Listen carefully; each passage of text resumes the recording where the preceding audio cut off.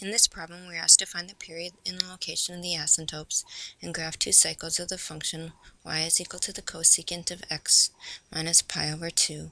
In order to graph this, we will look first at its reciprocal function, or the sine of x minus pi over 2.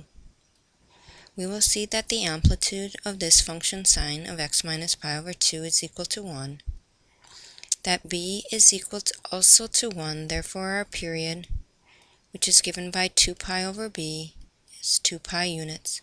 Finally, we can look at our phase shift, and our phase shift is given by the opposite of c over b, or pi over 2 divided by 1, which is pi over 2.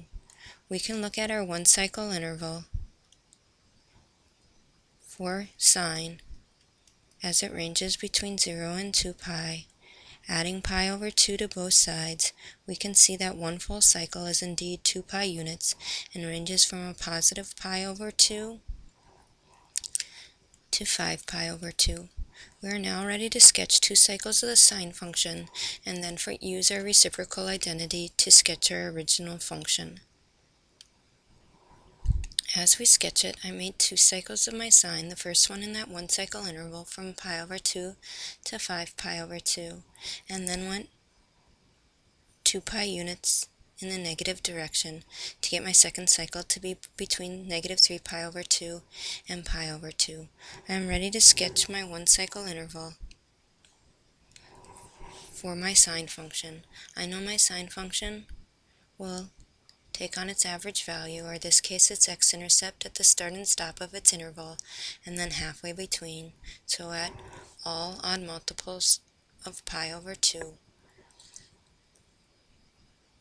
We know that since a is equal to 1, sine will reach its maximum value halfway between, or at pi, and its minimum value halfway between 3 pi over 2 and 5 pi over 2, which is 4 pi over 2, sketching one full cycle of our sine function. We can continue on in this process. We would know that on the interval between pi over 2 and negative 3 pi over 2, sine will take on its x-intercepts at the start and stop, and then again halfway between. Then it would hit its minimum value at x equal to 0, and its maximum value at x equal to negative pi. We can now sketch two cycles of our sine function. We are now ready to sketch the cosecant of x minus pi over 2.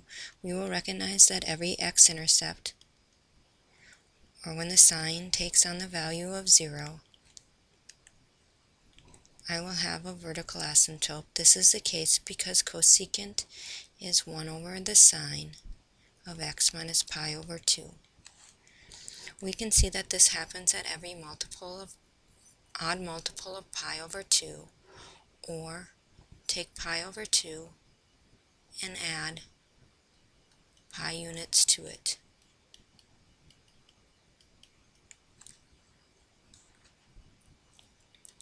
For any integer n. We are now ready to sketch the graph of the cosecant of x minus pi over 2 by looking at the reciprocal property.